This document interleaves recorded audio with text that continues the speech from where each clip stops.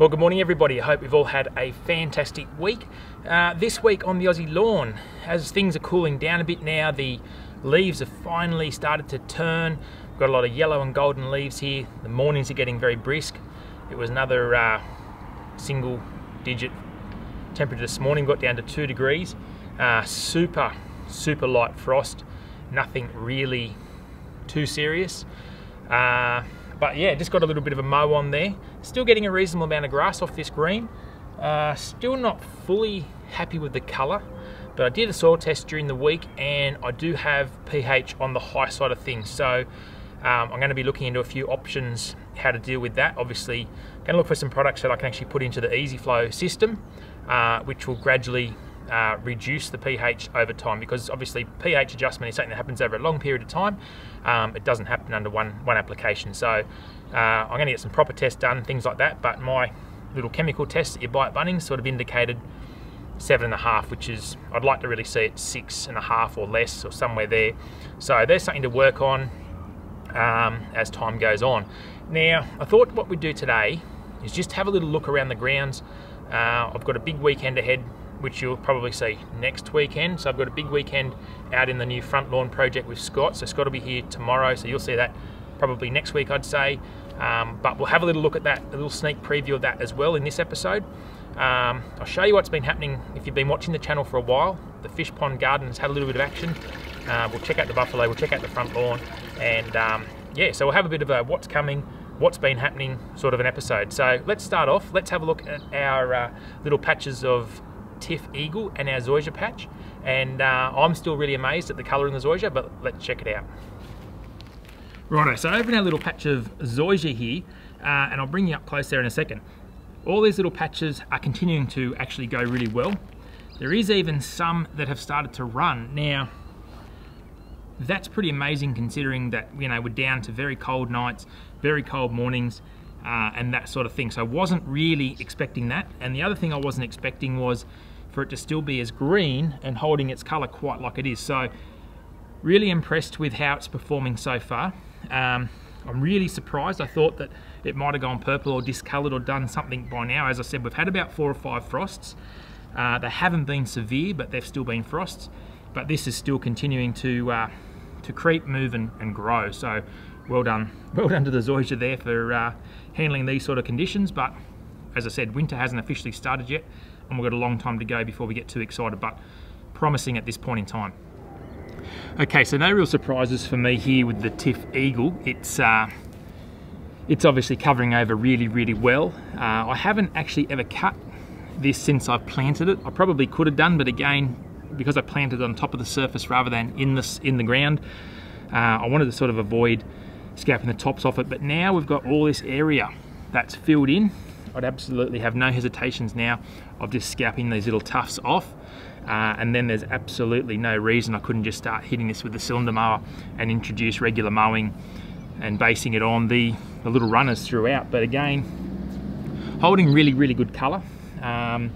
So it'll give us a nice little nursery bed for planting this out in spring, should we go with this, or hopefully we'll probably end up rolling with the zoysia, and I might relocate this to somewhere else and just keep a bit on standby should I decide that I want to put tifeagle somewhere. So ideally at this stage, I would love for my green to be that new zoysia. But as I said, if it does no good this season, in this winter time and stuff like that, this will be my fallback grass, the tifeagle Bermuda / Cooch, wherever you're watching from. So yeah, it's progressed really well. Happy with that. Let's have a look now at the green. As I said in the intro, the green's not as good as it could be, but it's about average for this time of year. Colour's mediocre. Again, winter. A little bit of a high pH situation, but we've got our ability to still get a bit of nutrient into the plant by using our liquid feed. So obviously, once again, the Easy Flow, it's so easy. You've got the stuff just set up there. Every time you walk past the hose, just grab it, turn it on, walk over your green or walk over your lawn, and you're given it a nice light feed. So we'll, as I said, work on light liquid feeding and our soil health through the winter period. And yeah, that plant doctor stuff is pretty good for tasks. So yeah, overall, look, not the best it's been. certainly not the worst it's been, but it is what it is, and it's little projects like this that keep this channel ticking along. So there was a big pile of dirt here. You would have seen it in the background of a lot of my videos, and basically I've got a bit of time up my sleeves, so I started to form it into the garden behind me here. So basically what will happen is it's going to be a big raised garden bed with a bush rock front, which will also carry around to our feature there, which is our fish pond or 8-foot cattle trough, and there's a bit of a water feature there, and potentially we'll put some sort of fountain style feature in the middle of it as well. So we're working on that as well this winter, so I'll probably film a little bit of that as we go along as well. So a bit of an example here of what I was talking about. So we've got the big bush rocks here, and obviously they'll hold in the soil, and a garden bed will be behind it there. So a few rocks over here, a few rocks behind the camera. So yeah, when I get a bit of time, I'll start forming it in, and it should turn out pretty well, I think.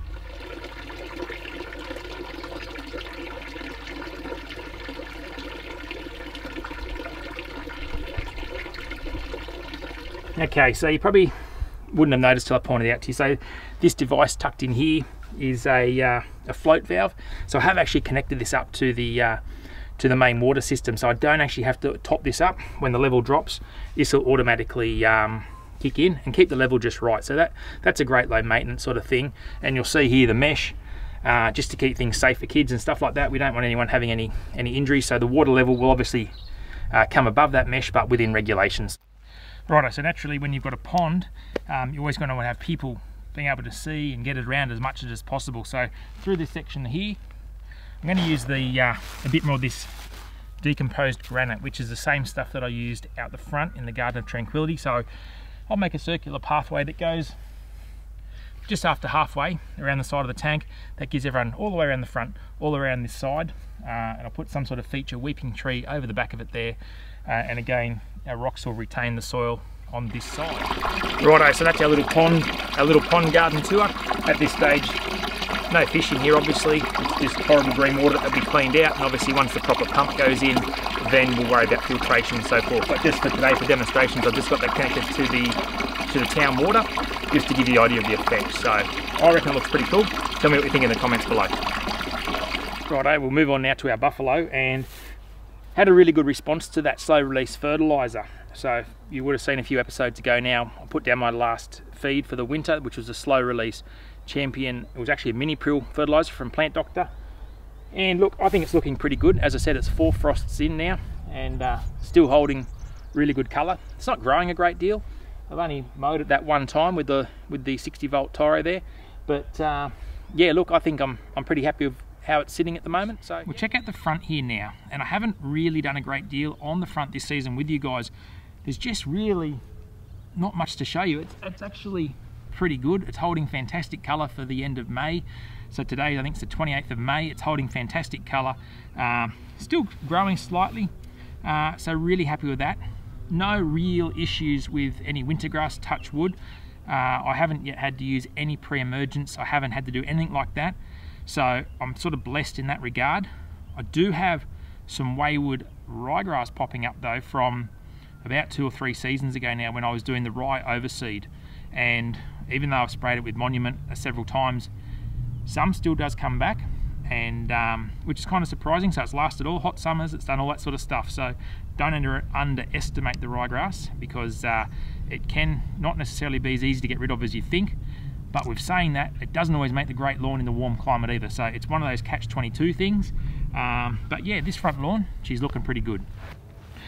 One of the biggest things that particularly cooch growers or cooch owners can face though, in winter time particularly, is shade. Now, I'll show you an area here now that's not huge in the way that it's not a huge bush, it's not a huge garden, and the affected shaded area is not huge in itself, but cooch is a sun lover, and it really wants at least 5+ hours of direct sunlight every day to perform at its best. Now, the area that I've got there is on the north side, so technically casting a shadow to make it the southern side of the lawn. So never gets any or enough sun in the winter time, because the sun moves around to the north and creates shade areas that way. So things that you can do there, you could raise mowing height. That would be one way to combat it.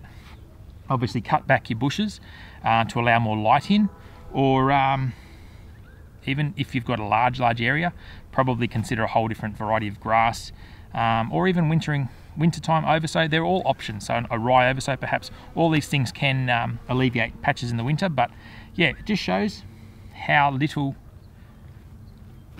quickly cooch will degrade when it doesn't get enough sunshine. Since we're last here, we've had a little bit more action, had a lot of work done. Now, the reason I didn't film a lot of this stuff is it was sort of last minute, and we basically worked through till dark. So as I said, Scott's coming tomorrow, so give me the opportunity to do a little bit more filming as we go. But basically so far, from here up to my driveway, we've pretty much just roughly put in our sand here.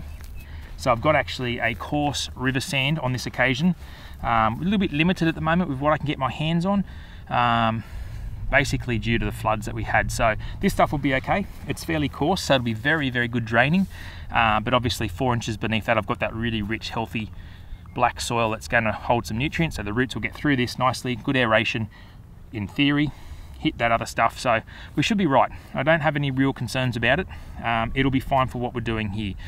Also got our irrigation put in along the street, which is our little pop-up Hunter sprays. So they're the rectangle pattern suitable for these narrow strips. And I've also got my Hunter PGP Ultra gear dry sprinklers along the other side. And I'll take you guys through some more irrigation stuff in the next episode. So I haven't done all the irrigation. There's still stuff that I'm going to share with you. It's just at the moment I just had to push on when I could push on and film when I can film. So that's what's sort of happening. I'll give you a little look around now, and that'll be our episode, guys.